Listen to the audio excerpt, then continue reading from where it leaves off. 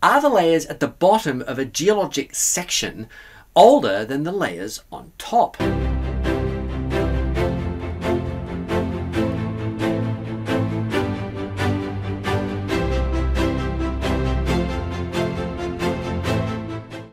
I raise this question because a few young age creationists have recently denied this geologic principle called the principle of superposition, along with many aspects of the three other principles of relative dating: the principle of original horizontality, the principle of lateral continuity, and the principle of cross-cutting relationships.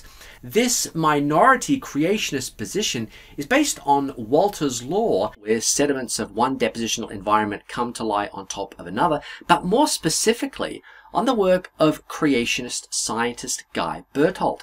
Back in the 80s and 90s, Berthold performed a number of flume experiments that clearly contradicted some of the four principles of relative dating.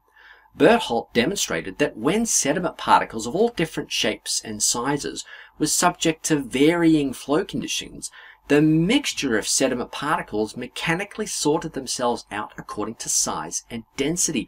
These sorted particles produced horizontal layers just like we see at the Grand Canyon.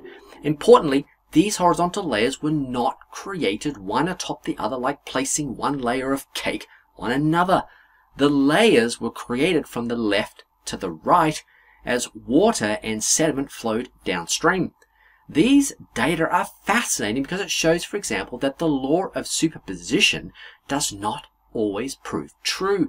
Notice that this layer, although on top, is older than this bottom layer, which is deposited at a later time. So what should other young earth creationists like you and me make of this truly fascinating research? Was the whole fossil record deposited in a sideways fashion all at once during Noah's flood? Well, I think that the answer is almost certainly no. It is true, Berthold's findings are worthy of more research, but there are major hurdles to young earth creationists who want to apply these data to the entire fossil record. Consider dinosaur footprints that in this paper are described from 4 separate horizons spanning about 600 feet of rock, or these clutches of dinosaur eggs that were also found on 4 separate horizons.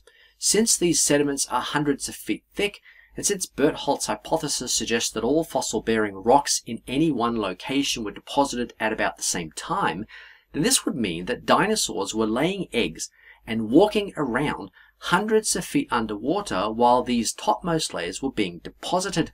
Remember, all of this has to be occurring underwater at about the same time. Now, some might object and state, for example, that this package of strata was deposited at or near the surface in a sideways fashion, as Berthold's hypothesis suggests.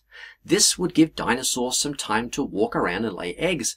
Then, at a later time, another package was deposited in the same way over the first package, again giving dinosaurs time to roam around before the third and fourth occurrence. And you know what? I've got absolutely no problem with that hypothesis. In fact, given fluctuating water depths during the flood and multiple week-long stretches of time when the Earth's surface emerged from the floodwaters, I think something like this actually occurred.